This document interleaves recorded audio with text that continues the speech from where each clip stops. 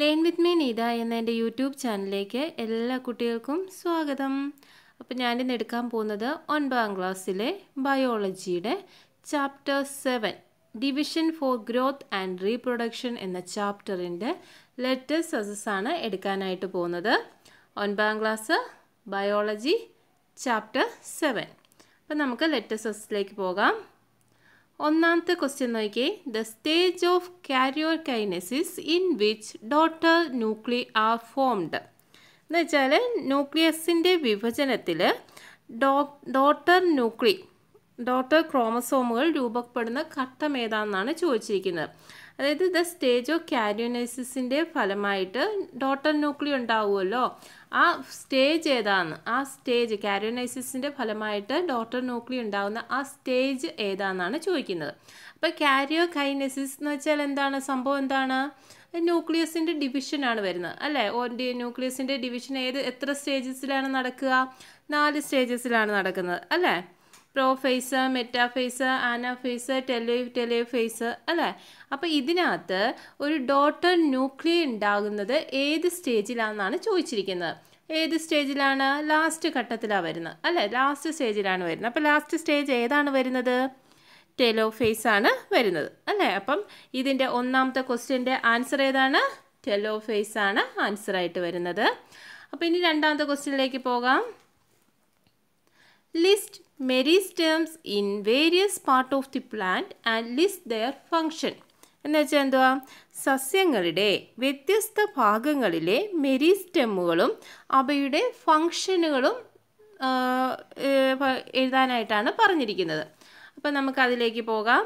ഇതാണ് പുസ്തകത്തിലെ അതേ ഇത് തന്നെയാണ് എടുത്ത് വെച്ച്, ഇതാണ് അതേ ഭാഗം തന്നെയാണ് ഞാൻ ഇത് സ്ക്രീൻഷോട്ട് എടുത്തിരിക്കുന്നത്.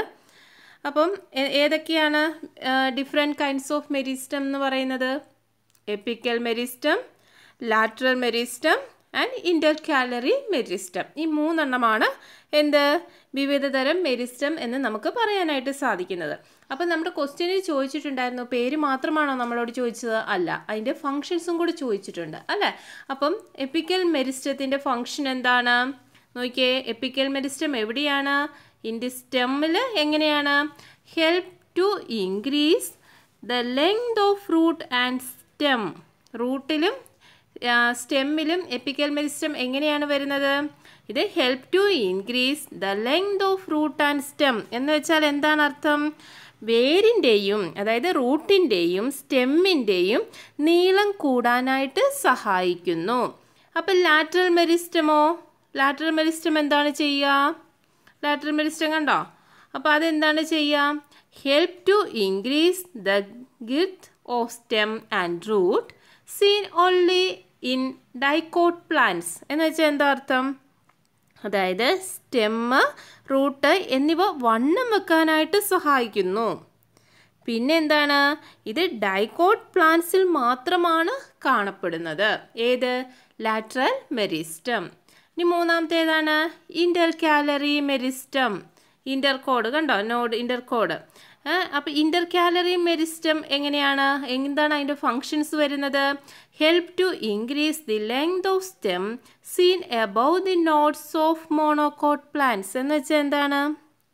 അതായത് സ്റ്റെമ്മ് നീളം കൂടാനായിട്ട് സഹായിക്കുന്നു.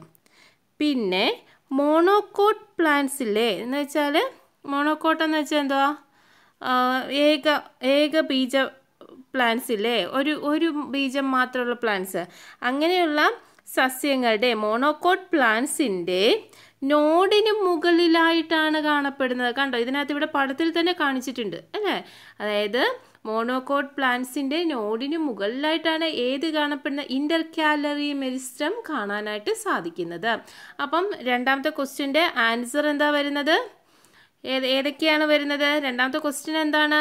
List out the meristem in various part of the plant and list there function. എന്ന് വയ്ക്കുമ്പോൾ എന്തൊക്കെ നമ്മൾ എഴുതണം?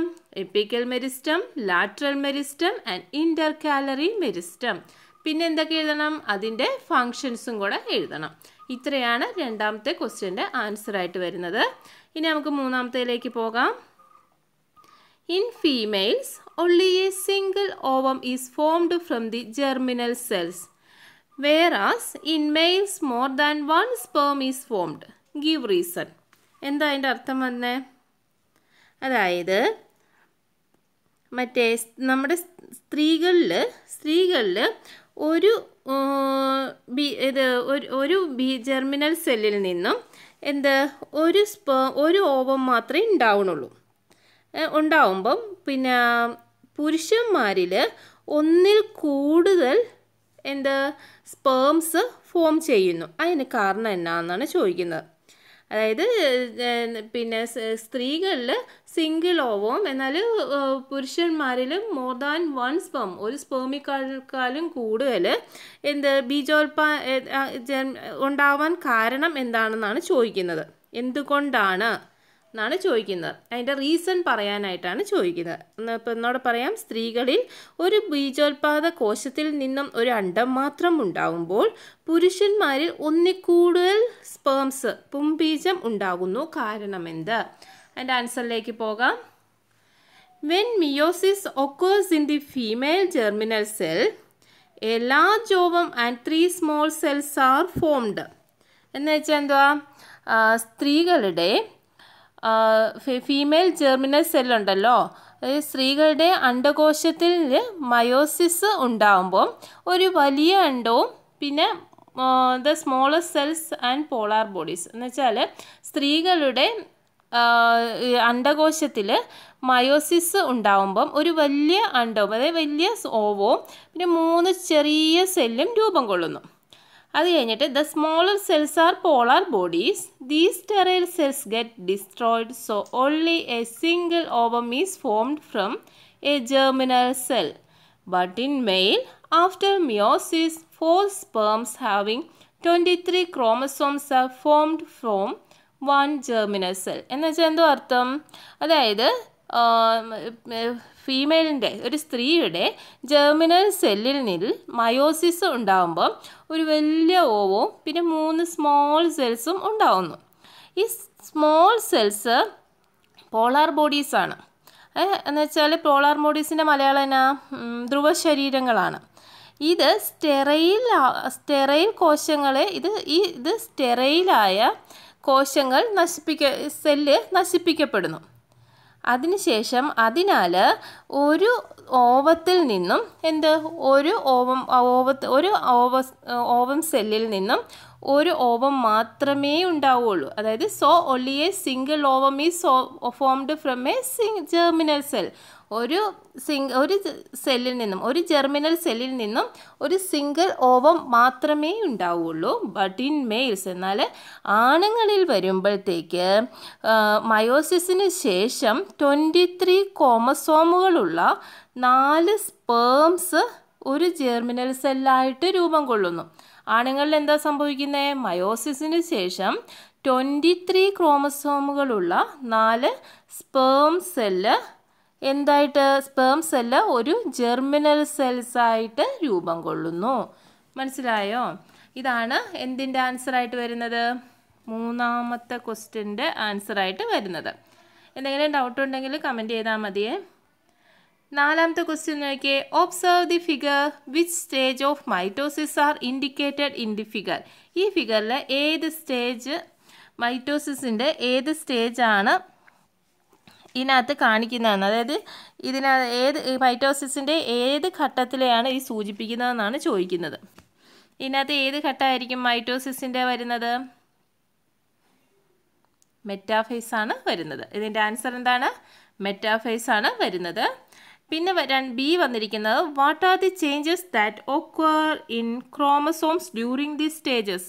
എന്തൊക്കെ ചേഞ്ചസ് ആണ് ക്രോമസോമുകൾക്കുണ്ടാകുന്ന മാറ്റങ്ങൾ ഈ ഘട്ടത്തിൽ എന്തൊക്കെയാണെന്നാണ് ചോദിച്ചിരിക്കുന്നത്. അതിൻ്റെ ആൻസർ വരുന്നത് chromosome get aligned at the equator of the cell. എന്താ ആൻസർ വരുന്നത്? Chromosome get aligned in the equator of the cell. ഇതാണ് അവസാനത്തെ ക്വസ്റ്റ്യൻ്റെ ആൻസറായിട്ട് വരുന്നത്. അപ്പം ഇതുകൊണ്ട് ബയോളജിയുടെ 7 ചാപ്റ്ററിൻ്റെയും ലെറ്റേഴ്സസ് കഴിഞ്ഞിട്ടുണ്ട്. അപ്പം നിങ്ങൾക്ക് ഇതിൽ എന്തെങ്കിലും സംശയം ഉണ്ടെങ്കിൽ, എനിക്ക് തോന്നുന്നു 3ാമത്തെ ക്വസ്റ്റ്യന് സംശയം വരാൻ ചാൻസ് ഉണ്ടെങ്കിൽ ഒന്ന് പറഞ്ഞാൽ മതി, കമൻ്റ് ഇട്ടാൽ മതി. അത് നമുക്ക് വീണ്ടും അത് ക്ലാസ്സായിട്ട് എടുക്കാവുന്നതാണ്. അല്ലെങ്കിൽ വേറെ ഞാനൊരു ക്ലാസ് ആയിട്ട് ഇടുന്നതായിരിക്കും. അപ്പോൾ നിങ്ങൾക്ക് ഇതിൽ എന്തെങ്കിലും സംശയം ഉണ്ടെങ്കിൽ നിങ്ങൾക്ക് കമൻറ്റ് ചെയ്യാം. നിങ്ങൾക്ക് ഈ ക്ലാസ് ഇഷ്ടപ്പെട്ടെങ്കിൽ ലൈക്ക് ചെയ്യാനും സബ്സ്ക്രൈബ് ചെയ്യാനും ഷെയർ ചെയ്യാനും മറക്കാതിരിക്കുക. അപ്പോൾ നമുക്ക് അടുത്ത ക്ലാസ് ആയിട്ട് കാണുന്നവരെ ബൈ.